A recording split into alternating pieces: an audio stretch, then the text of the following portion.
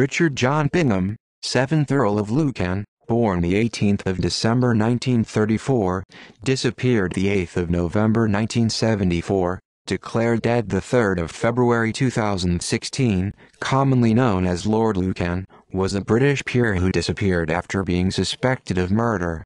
He was an Anglo-Irish aristocrat, the eldest son of George Bingham, 6th Earl of Lucan by his mother Caitlin Dawson.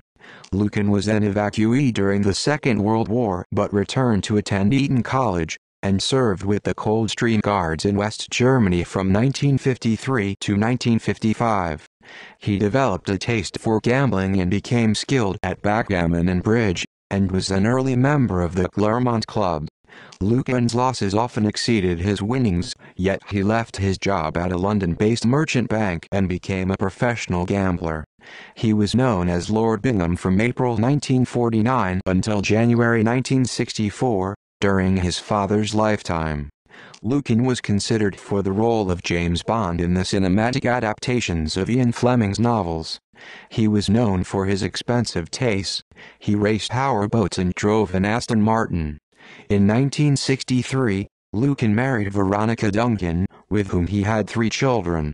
The marriage collapsed late in 1972, and he moved out of the family home at 46 Lower Belgrave Street in Belgravia to a property nearby. A bitter custody battle ensued which Lucan lost, and he began to spy on his wife and record their telephone conversations, apparently obsessed with regaining custody of the children.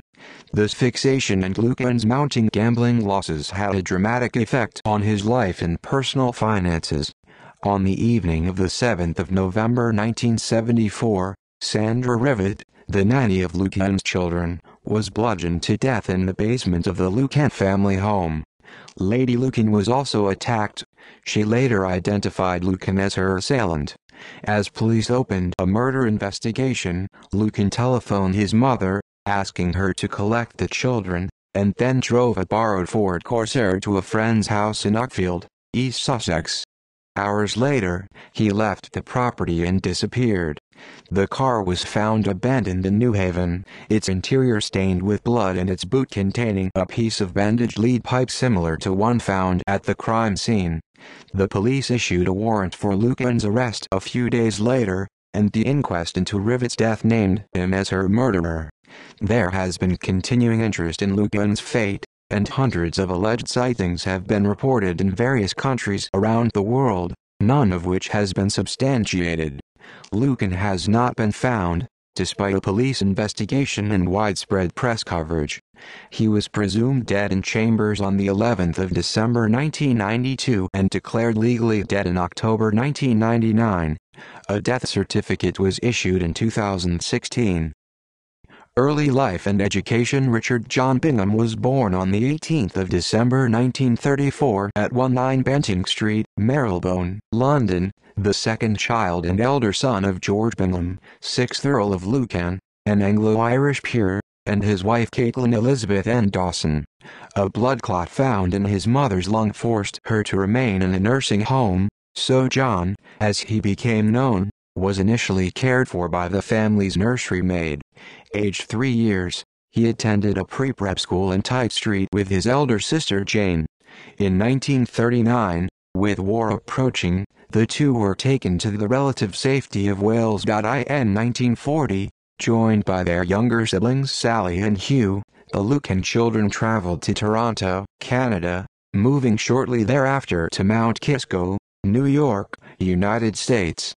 They stayed for 5 years with multi-millionaires Marshall Brady Tucker. John was enrolled at the Harvey School and spent summer holidays away from his siblings at a summer camp in the Adirondack Mountains. While in the U.S., John and his siblings lived in grandeur and wanted for nothing, but on their return to England in February 1945 they were faced with the stark realities of wartime Britain.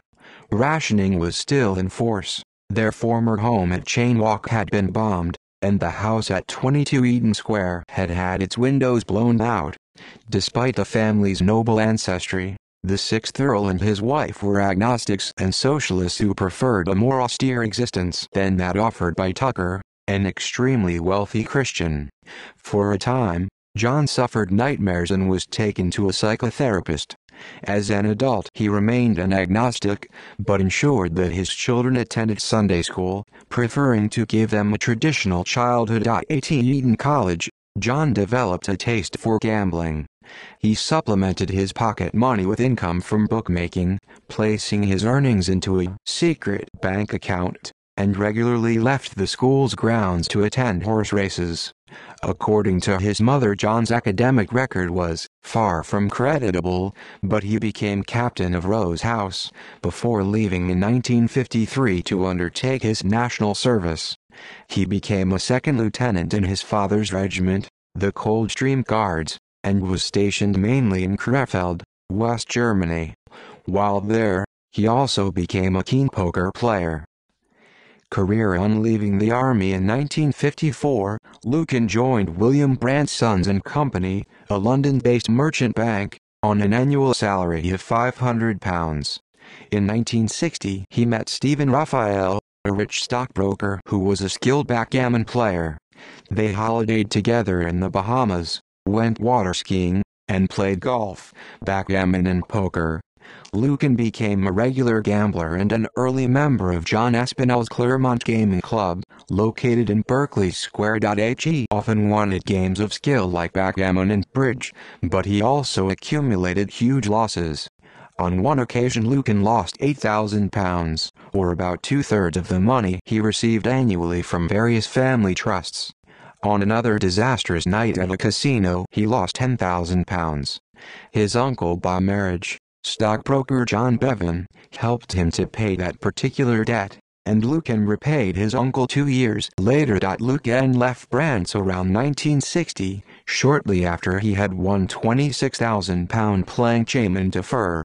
A colleague had been promoted before him, leading Lucan to leave his job in protest, saying, "Why should I work in a bank, when I can earn a year's money in one single night at the tables?" Lucan traveled to the United States, where he played golf, raced powerboats, and drove his Aston Martin around the West Coast. He also visited his elder sister Jane, and his former guardian, Marshall Tucker. On his return to England, he moved out of his parents' home in St. John's Wood and into a flat in Park Crescent. Personal life.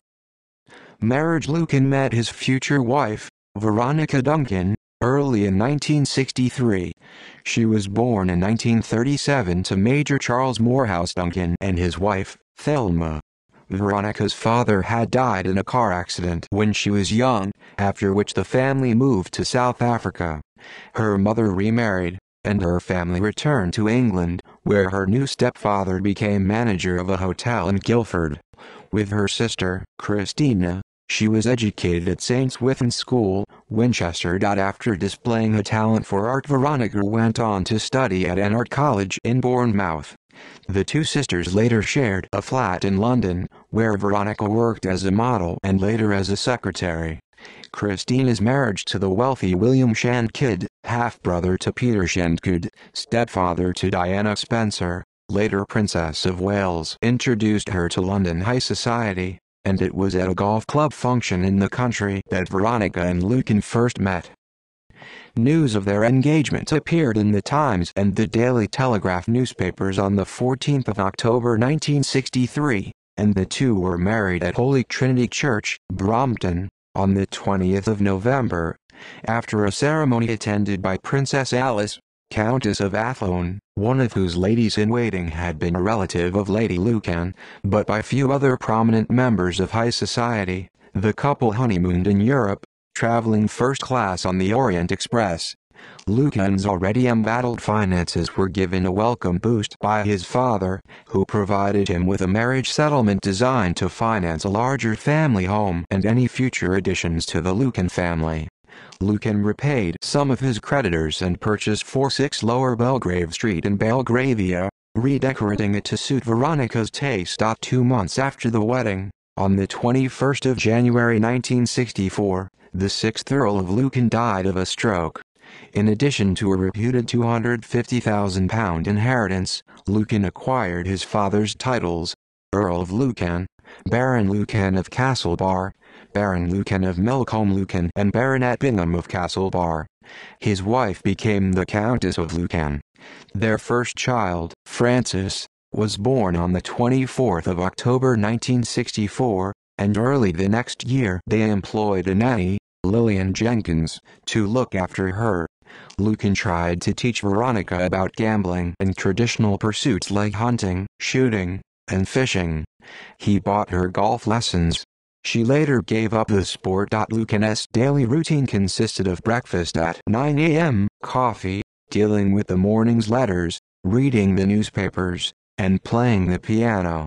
He sometimes jogged in the park and took his Doberman Pinscher for walks. Lunch at the Claremont Club was followed by afternoon games of backgammon. Returning home to change into evening dress, the Earl typically spent the remainder of the day at the Claremont, gambling into the early hours, watched sometimes by Veronica. In 1956, while still working at Brent's, he had written of his desire to have £2 million in the bank, claiming that motorcars, yachts, expensive holidays, and security for the future would give myself and a lot of other people a lot of pleasure. Lucan was described by his friends as a shy and taciturn man, but with his tall stature, luxuriant guardsman's mustache, and masculine pursuits, his exploits made him popular.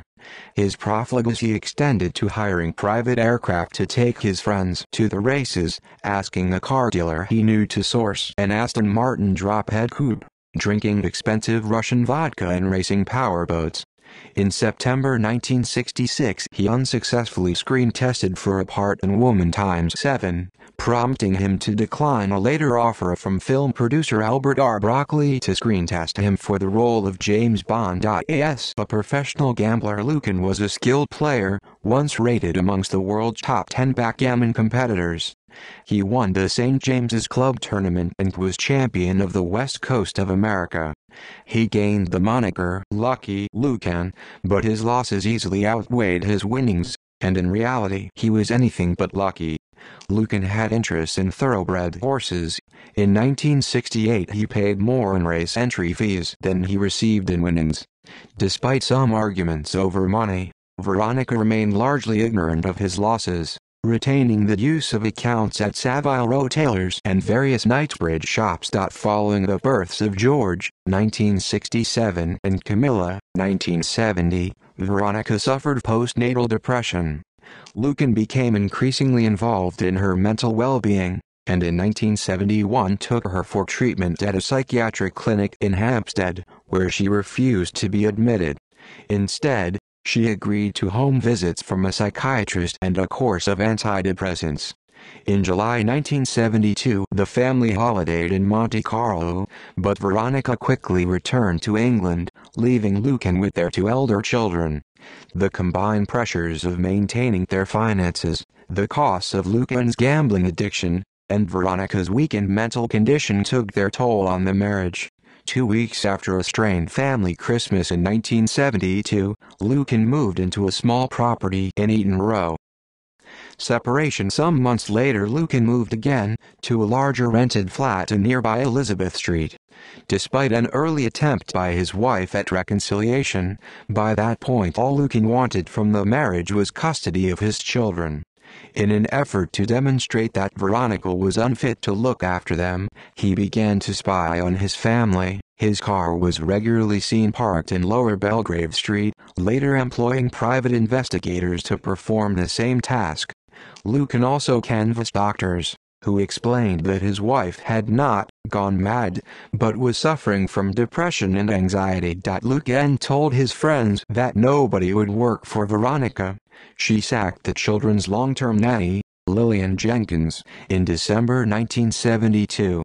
Of the series of nannies employed in the house, one, 26-year-old Stefan Jasowicka, was told by Veronica that Lucan had hit her with a cane and had, on one occasion, pushed her down the stairs. The Countess apparently feared for her safety and told Sawicka not to be surprised if he kills me one day. Sawicka's time at the Lucan household ended late in March 1973. While with 2 of the children near Grosvenor Place, she was confronted by Lucan and 2 private detectives. They told her that the children had been made wards of court and that she must release them into his custody, which she did. Frances was collected from school later in the day. Veronica applied to the court to have the children returned, but concerned about the case's complexity, the judge set a date for the hearing 3 months ahead, for June 1973. To defend herself against Lucan's claims about her mental state, Veronica booked herself a 4-day stay at the Priory Clinic in Roehampton. While it was acknowledged that she still required some psychiatric support, the doctors reported that there was no indication that she was mentally ill. Lucan's case depended upon Veronica being unable to care for the children, but at the hearing, he was instead forced to defend his own behavior toward her. After several weeks of witnesses and protracted arguments in camera, on the advice of his lawyers, he conceded the case. Unimpressed by Lucan's character, Mr. Justice Rees awarded custody to Veronica. The Earl was allowed access every other weekend. Thus began a bitter dispute between the couple, involving many of their friends and Veronica's own sister. Lucan again began to watch his wife's movements. He recorded some of their telephone conversations with a small Sony tape recorder and played excerpts to any friends prepared to listen. He also told them, and his bank manager, that Veronica had been spending money like water. Lucan continued to pay her £40 a week and may have cancelled their regular food order with Harrods. He delayed payment to the milkman and, knowing that Veronica was required by the court to employ a live-in nanny, the child care agency. With no income of her own, Veronica took a part-time job in a local hospital. A temporary nanny, Elizabeth Murphy, was befriended by Lucan, who bought her drinks and asked her for information on his wife. He instructed his detective agency to investigate Murphy, looking for evidence that she was failing in her duty of care to his children. This they found. He dispensed with the detective agency's services when they presented him with bills amounting to several £100. Murphy was later hospitalized with cancer. Another temporary nanny, Christabel Martin, reported strange telephone calls to the house, some with heavy breathing and some from a man asking for non-existent people. Following a series of temporary nannies, Senator Rivet started work in late 1974. Gambling. Losing the court case proved devastating for Lucan. It had cost him an estimated £20,000, and by late 1974 his financial position was dire. As he drank more heavily and started chain-smoking, his friends began to worry. In drunken conversations with some of them, including Aspinall's mother, Lady Osborne, and her son, Lucan discussed murdering his wife. Greville Howard later gave a statement to the police describing how Lucan had talked of how killing his wife might save him from bankruptcy, how her body might be disposed of in the Solent, and how he would never be caught. Lucan borrowed £4,000 from his mother and asked Marcia Tucker for a loan of £100,000. Having no luck there, he wrote to Tucker's son, explaining how he wished to buy his children from Veronica. The money was not forthcoming. He turned to his friends and acquaintances, asking anyone plausible to loan him money to fund his gambling addiction. The financier James Goldsmith guaranteed a £5,000 overdraft for him, which for years remained unpaid. Lucan also applied to the Discreet Edgware Trust. On request, he supplied details of his income, which was apparently around £12,000 a year from various family trusts. Lucan was required to provide a surety and receive only £3,000 of the £5,000 he asked for. Much to their manager's consternation, his 4 bank accounts were overdrawn: Coutts, £2,841, Lloyd's, £4,379, National Westminster, £1,290, Midland, £5,667. Even though by then he was playing for much lower stakes than had previously been the case, Lucan's gambling remained completely out of control. Ranson, 1994, estimates that between September and October 1974 alone, The Earl ran up debts of around £50,000.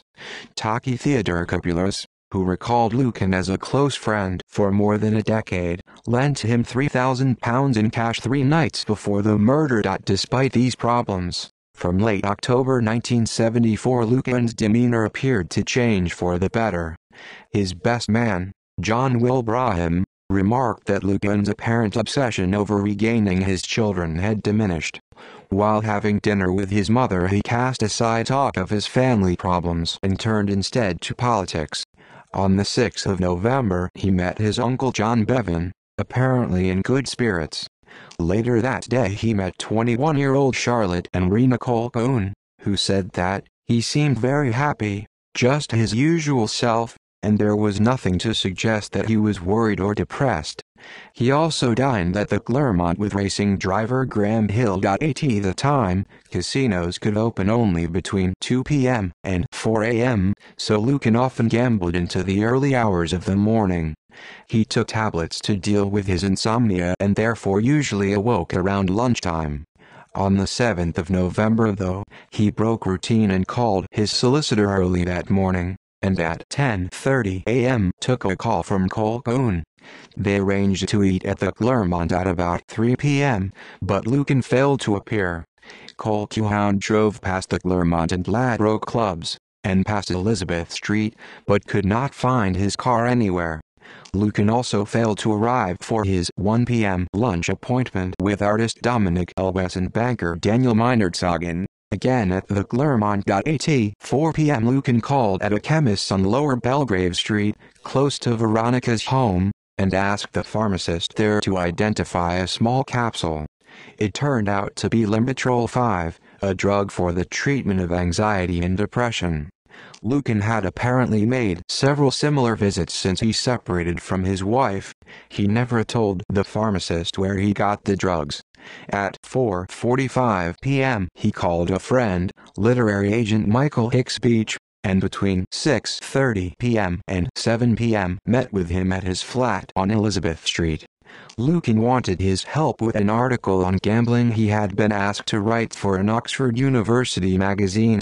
He drove Hicks Beach home at about 8 p.m., not in his Mercedes-Benz, but in an old, dark, and scruffy Ford, possibly the Ford Corsair he borrowed from Michael Stoop several weeks earlier.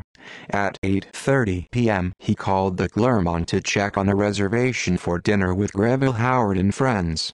Howard had called him at 5:15 p.m. and asked if he wished to come to the theater, but Lucan had declined and made the alternative suggestion to meet at the Clermont at 11 p.m.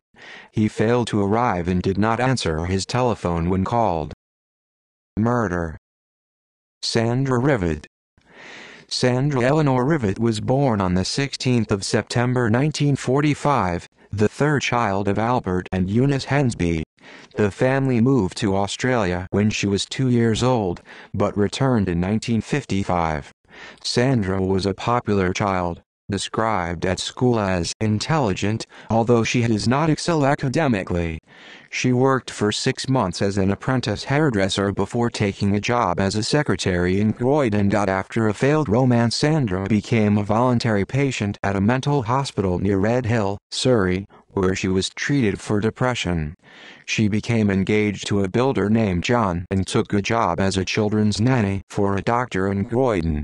On the 13th of March 1964, she gave birth to a boy named Stephen, but, as her relationship with John was failing, she returned home to live with her parents and considered giving the baby up for adoption. Her parents took on the responsibility and adopted him in May 1965. Sandra later worked at a home for the elderly, before moving to Portsmouth to stay with her older sister. While there she met Roger Rivet. The two married on the 10th of June 1967 in Croydon. Roger was serving as a Royal Navy able seaman and later worked as a loader for British Road Services, while Sandra worked part-time at Reetham Orphanage in Purley. In mid-1973 he took a job on an Esso tanker, returning to their flat in Kenley a few months later, by which time Sandra was employed by a cigarette company in Croydon. Their marriage collapsed in May 1974 when, suspicious of Sandra's movements while he was away, Roger went to live with his parents. She was by then listed on the books of a Belgravia domestic agency and had been caring for an elderly couple in that district. A few weeks later she began to work for the Lucans. Sandra normally went out with her boyfriend, John Hankins, on Thursday nights, but had changed her night off and had seen him the previous day. The two last spoke on the telephone at about 8 p.m. on the 7th of November. After putting the younger children to bed, at about 8:55 p.m. she asked Veronica if she would like a cup of tea, before heading downstairs to the basement kitchen to make one. As she entered the room, she was bludgeoned to death with a piece of bandaged lead pipe. Her killer then placed her body into a canvas mailbag. Meanwhile, wondering what had delayed her nanny, Lady Lucan descended from the first floor to see what had happened. She called to Rivet from the top of the basement stairs and was herself attacked.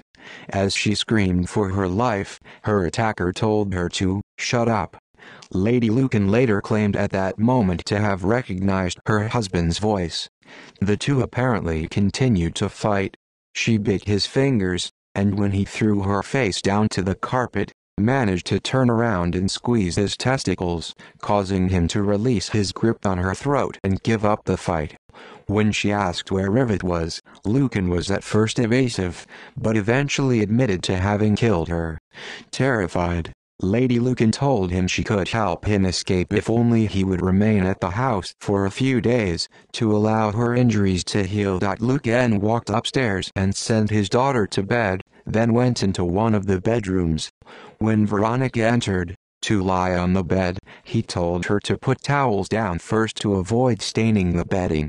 Lucan asked her if she had any barbiturates and went to the bathroom to get a wet towel, supposedly to clean Veronica's face.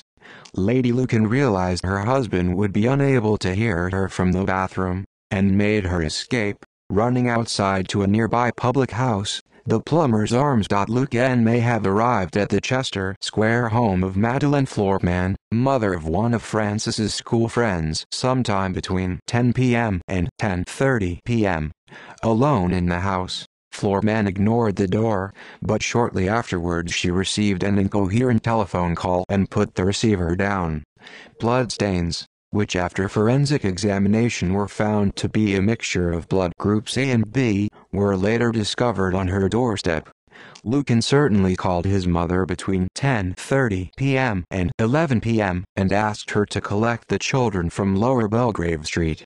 According to the Dowager Countess, he spoke of a terrible catastrophe at his wife's home. He told her that he had been driving past the house when he saw Veronica fighting with a man in the basement. He had entered the property and found his wife screaming. The location from which he made this call, and possibly the call to Floorman, remains unknown. The police forced their way into Lady Lucan's home and discovered Rivet's body before his wife was taken by ambulance to St. George's Hospital. Lucan drove the Ford Corsair 42 miles, 68 kilometers, to Uckfield, in East Sussex, to visit his friends, the Maxwell Scotts. Susan Maxwell Scott's meeting with Lucan was his last confirmed sighting. Investigation. By the time Detective Chief Superintendent Roy Ranson arrived at Lower Belgrave Street early on Friday the 8th of November, the divisional surgeon had pronounced Sandra Rivet dead and forensic officers and photographers had been called to the property. Other than the front door, which the first two officers on the scene had kicked in, there was no sign of a forced entry. A bloodstained towel was found in Veronica's first-floor bedroom. The area around the top of the basement staircase was heavily bloodstained. A bloodstained lead pipe lay on the floor. Pictures hanging from the staircase walls were askew and a metal banister rail was damaged. At the foot of the stairs, 2 cups and saucers lay in a pool of blood. Rivet's arm protruded from the canvas sack, which lay in a slowly expanding pool of blood. The light fitting at the bottom of the stairs was missing its bulb. One was noted nearby, on the chair. Blood was also found on various leaves in the adjoining rear garden. Officers also searched 5 Eden Row, into which Lucan had moved early in 1973, and after interviewing his mother, who had called to take the children to her home in St. John's Wood, his last address at 72A Elizabeth Street, nothing untoward was found.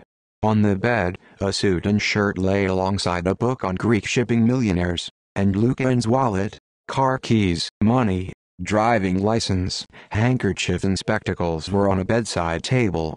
His passport was in a drawer and his blue Mercedes-Benz parked outside, its engine cold and its battery flat. Ranson then visited Veronica Lucan at St. George's Hospital. Although heavily sedated, she was able to describe what had happened to her. A police officer was left to guard her, should her assailant return. Rivet's body was taken to the mortuary, and a search was undertaken of all local basement areas and gardens, skips and open spaces. After removing her corpse from the canvas sack and beginning the post-mortem examination, pathologist Keith Simpson told Ranson he was certain that Rivet had been killed before her body was placed in the sack, and that in his opinion the lead pipe found at the scene could be the murder weapon. Her estranged husband, Roger, had an alibi for the night concerned, and was eliminated from police inquiries. Other male friends and boyfriends were questioned and discounted as suspects. Her parents confirmed that Sandra had a good working relationship with Lady Lucan, and was extremely fond of the children. Meanwhile, Lucan had yet to make an appearance, and so his description was circulated to police forces across the country. Newspapers and television stations were told only that Lucan was wanted by the police for questioning. Hours earlier, Lucan had again called his mother, at about 12:30 a.m. He told her that he would be in touch later that day, but declined to speak with the police constable who had accompanied her to her flat. Instead, he said he would call the police later that morning. Ranson discovered that Lucan had traveled to Uckfield when he was called by Ian Maxwell Scott, who told him that Lucan had arrived at his home a few hours after the murder, and spoken with his wife, Susan. While there, the Earl had written 2 letters to his brother-in-law, Bill Shandkid, and posted them to his London address. Maxwell Scott also called Shandkid at his country house near Leighton Buzzard and told him about the letters, prompting the latter to immediately drive to London to collect them. After reading them, and noting that they were bloodstained, he took them to Ranson. When asked why she did not immediately inform the police of Lucan's presence, Susan Maxwell Scott said she had not seen any newspapers or television news, or listened to any radio broadcast that might have warned her of the importance of his visit.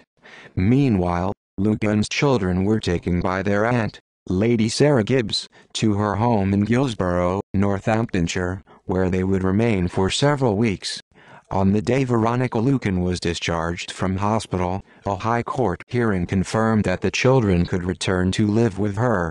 Repeated press intrusions later forced the family to move to a friend's home in Plymouth. The Ford Corsair that Lucan had been seen driving and whose details had the previous day been circulated across the country was found on Sunday in Norman Road, New Haven, about 16 miles, 26 kilometers, from Uckfield.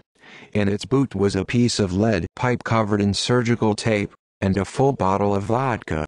The car was removed for forensic examination. Later statements from 2 witnesses suggest that it was parked there sometime between 5 a.m. and 8 a.m. on the morning of Friday, the 8th of November. Its owner, Michael Stoop, also received a letter from Lucan, delivered to his club, the St. James's. However, Stoop threw the envelope away and it was therefore not possible to check its postmark to see where it had been sent from. Ranson suspected a suicide, but a thorough search of New Haven Downs was judged impossible. A partial search was made, using tracker dogs, but all that was found were the skeletal remains of a judge who had disappeared years earlier. Police divers searched the harbor, and a partial search using infrared photography was undertaken the following year, to no avail. A warrant for Lucan's arrest, to answer charges of murdering Sandra Rivet, and attempting to murder his wife, was issued on Tuesday the 12th of November 1974. Descriptions of his appearance, already issued to police forces across the UK, were then issued to Interpol. Forensics. The forensic examination of the lead pipes found at the murder scene and in the Corsair's boot revealed traces of blood on the pipe from 46 Lower Belgrave Street. This proved to be a mixture of Lady Lucan's blood group A and Sandra Rivet's B blood. Hair belonging to Veronica Lucan was also found on that pipe, but none belonging to Sandra Rivet. The pipe found inside the car had neither blood nor hair on it. Home Office scientists were unable to prove conclusively that both pipes were cut from the same, longer, piece of piping, although they thought it likely. The tape wrapped around both was similar, but those two could not be conclusively linked. The letters written to Bilsh and Kidd were stained with blood considered to be from both women. The letter to Michael Stoop had no blood on it, but it was later proven that the paper it was written on had been torn from a writing pad found in the Corsair's boot. An examination of the bloodstains found inside 46 Lower Belgrave Street demonstrated that Rivet had been attacked in the basement kitchen, while Lady Lucan had been attacked at the top of the basement stairs. The bloodstains found inside the Ford Corsair were of the AB blood group. The report concluded that this might have been a mixture of blood from both women. Hair similar to Lady Lucan's was also found inside the car. Media reaction. By the afternoon of Friday, the 8th of November, the newspaper's early editions carried photographs of the Lucans across their front pages, accompanied by headlines like "Body in Sack, Countess Runs Out Screaming," and "Belgravian Murder. Earl Sought." A meeting that day at the Clermont, between Aspinall, Meinertzhagen, Kidd, L. Charles Benson, and Stephen Raphael became the cause of much press speculation. Meinertzhagen and Raphael later insisted that the gathering was just a rational discussion between concerned friends, keen to share anything they knew about what had happened, but the relationship between the police and Lucan's social circle was strained. Some officers complained that an Eden mafia worked against them. Susan Maxwell Scott refused to add to her statement, and when Aspinall's mother, Lady Osborne, was asked if she could help locate Lucan's body, she replied, "The last I heard of him, he was being fed to the tigers at my son's zoo," prompting the police to search the house and the animal cages there. Police searched 14 country houses and estates, including Holcombe Hall and Warwick Castle, to no avail. Amidst concerns expressed by the Labour Member of Parliament MP Marcus Lipton that some people were being a bit snooty with the police, Benson wrote a letter to the editor to the Times asking him to either identify those people or kindly withdraw his remarks. To their cost, Private Eye accused Goldsmith of being at the Clermont meeting when he was actually in Ireland. L.S. went to see Lady Lucan in hospital and was reportedly deeply shocked both by her appearance and her statement, "Who's the mad one now?" L.S. was apparently unhappy at some of the negative press coverage of the Countess, and was later ostracized by his friends for his part in an article critical of Lucan, which appeared in the Sunday Times magazine. L.S. committed suicide in September 1975. Rivet's case made headlines around the world. Within days of the murder, newspapers reported on Lady Lucan's statement to the police, with claims that she had pretended to collude with her husband to ensure her safety. In January 1975, Lady Lucan gave an exclusive interview to the Daily Express. She also appeared in a murder reconstruction in the same newspaper, complete with posed photographs taken inside the house. Inquest. The inquest into Sandra Rivet's death opened on the 13th of November 1974 and was led by the coroner for Inner West London, Gavin Thurston. 2 witnesses were called to the courtroom, which was packed with reporters. Roger Rivet, who confirmed that he had identified his wife's body, and the pathologist, Keith Simpson, who confirmed that Rivet had died from being hit on the head with a blunt instrument. At Ranson's request, The hearing was then adjourned. Further adjournments were made on the 11th of December 1974 and the 10th of March 1975, before a full inquest was scheduled for the 16th of June, 1975. The hearing began with introductions from various legal representatives, including a lawyer hired for Lucan by his mother. Thurston introduced the jury to the case and explained their duties. He had selected 33 witnesses to be called over the following few days, including Veronica Lucan, who each day wore a dark coat and white headscarf. Thurston questioned her on her relationship with Lucan, her marriage, her financial affairs, her employment of Rivet, and what had happened on the night of the attack. The Dowager Countess's Queen's Counsel attempted to ask Lady Lucan about the nature of their relationship, if she hated her husband, but Thurston ruled his line of questioning inadmissible. Woman Detective Constable Sally Blower, who had taken a statement from Lady Frances Lucan on the 20th of November 1974, read the young girl's words to the court. Frances had heard her scream, and a few minutes later had watched as her mother, blood on her face, and father had entered the room. Her mother had then sent her to bed. She later heard her father calling for her mother, asking where she was, and watched as he left the bathroom and walked downstairs. She also described how Sandra Rivet did not normally work on Thursday nights. The landlord of the Plumber's Arms described how Lady Lucan had entered his bar covered, head to toe in blood, before she fell into a state of shock. He claimed that she shouted, "Help me, help me, I've just escaped from being murdered, and, my children, he's murdered my nanny." Pathologist Keith Simpson outlined his post-mortem examination, concluding that death was caused by blunt head injuries and inhalation of blood. He confirmed that the lead pipe found at the scene was most likely responsible for Rivet's injuries, some to the left eye and mouth. He thought more likely to have been caused by punches from a clenched fist. The last person to confirm seeing Lucan alive, Susan Maxwell Scott, told the court that the Earl looked disheveled, and his hair a little ruffled. His trousers had a damp patch on the right hip. Lucan had told her that he was walking, or passing by the house when he saw Veronica being attacked by a man. He let himself in but slipped in a pool of blood at the bottom of the stairs. He told Maxwell Scott that the attacker ran off, and that Veronica was very hysterical and accused him of having hired a hitman to kill her. Once the hearing had ended, Thurston made a summary of the evidence presented and told the jury their options. At 11:45 a.m., their foreman announced, "Murder by Lord Lucan." Lucan became the first member of the House of Lords to be named a murderer since 1760, when Lawrence Shirley, 4th Earl Ferrers, was hanged for killing his bailiff. He was also the last person to be committed by a coroner to the Crown Court for unlawful killing.